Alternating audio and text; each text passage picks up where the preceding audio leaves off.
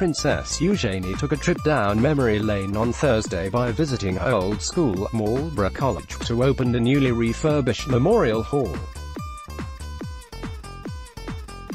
The royal shared snaps of the special engagement on her Instagram account, and wrote alongside them, "Such a lovely day going to see my old school. Marlborough College and opening the newly refurbished Memorial Hall, built to honor the 749 former pupils that lost their lives on the battlefield in World War I.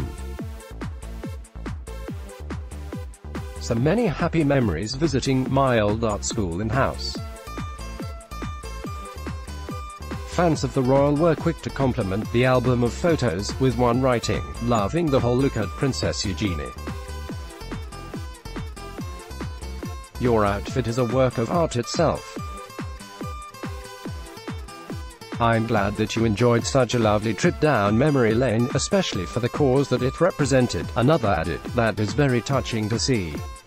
I am a fan of history as well and of art in general. Awesome moment to see. Eugenie is one of the few royals to have a personal Instagram account, and regularly updates her followers with insights into her busy schedule." Noting the player,